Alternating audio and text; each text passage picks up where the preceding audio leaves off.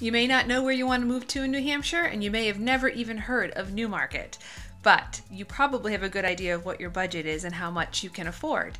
Well, today I'm going to go over the most recent closed sales in Newmarket, New Hampshire. That way you'll have a really good idea of what kind of house you can afford.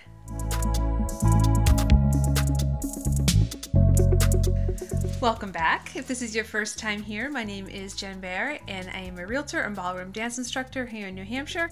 But most importantly, I am a lifelong resident who loves sharing all the pros and cons of her home state with you. And if that sounds like something that you would like to know more about, please hit the subscribe button and the notification bell. That way you'll know every single time I post a video. If there is a town that you would like me to cover, please put that in the comments down below or reach out to me in any way that you see fit. Newmarket was a request from one of my viewers, so thank you, and I hope this answers some questions for you. A little information about Newmarket. It is a small town in Rockingham County in the Seacoast region of New Hampshire. A lot of the residents of Newmarket are either students or they work for the University of New Hampshire in Durham since it's close. It's north of Exeter, which is a town I did a few weeks ago. The water you see in any of the pictures of Newmarket is the Lamprey River, and there are mill buildings along that river that have been converted into businesses and condos, and that they were actually put on the National Register of Historic Places in 1980. In the past 30 days, there were only 7 closed sales in Newmarket of single-family homes or condos. I think that's another indication that it is a smaller town and we're still in a seller's market here in 2022.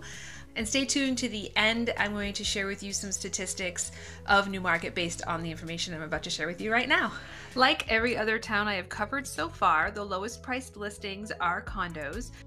But unlike some of the other towns, there are no properties that sold in the last 30 days in Newmarket that were in the $100,000 or $200,000 price range. This first one starts at $305,000. It's a condo, 4-bed, 2-bath, 1,728 square feet, 1984 townhouse style, and it sold for, I already said $305,000. The condo fees for this property is $300. That's something you're gonna have to factor on top of your mortgage if you're thinking about how much you can afford and price per month. That will be added on to that. Next, the next condo is a 3-bed, 3-bath, 2,013 square feet, built in 2002. Also a townhouse style, also $300 a month more condo fee, and that one sold for $390,000. And now we're already in the $400,000 price range. Also a condo. This was only 1-bed, 2-bath.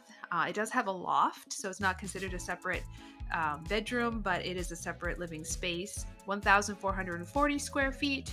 It's an antique townhouse style built in 1900, and it had a number of different fees each month that I added up to come up to about $730. Again, it's going to be something that a realtor like myself can look into, or sometimes these condos have associations with websites that you can go and see what that fee covers. And that one, like I said, sold for $425. And next we have a single family home. It was a ranch. This one sold in the $500,000 price range, $530,000. It was a 2-bed, 3-bath ranch, 2,081 square feet, built in 1999, and it was on 0.45 acres. After that is a colonial, $538,000, so $8,000 more than the last one. 3-bed, 3-bath, 2,118 square feet, built in 2001. So these two properties are quite similar, 0.36 acres.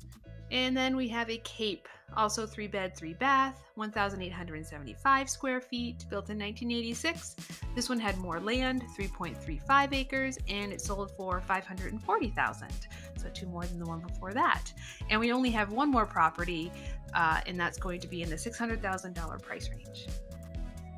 And here it is. It's a colonial, 4-bed, 3-bath, 2,740 square feet, built in 2003, and on 1.19 acres. It sold for $100,000 more than that last property, $653,000. So out of those 7 listings, they all sold within 1 week on the market. And that's just indicative of the market right now and the fact that there's not a lot in Newmarket. The average days on the market was 5. The oldest home was built in 1900. The newest home was built in 2003. One of the properties sold at list price. All the other 6 were over list price, and the average amount over list was $21,000.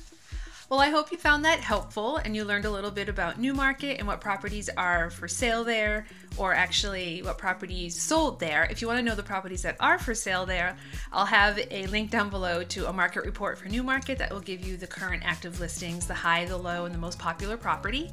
If there's a town that you would like me to cover, as I said in the beginning, please put that in the comments below and I will add it to the roster. If you like what you saw here today, please give me a thumbs up. That way I know to make more videos like this. If you have any video requests, I'm also looking for topics for other issues to cover regarding New Hampshire. I hope you all have a wonderful week. Hustle on, my friends. I'll see you next time.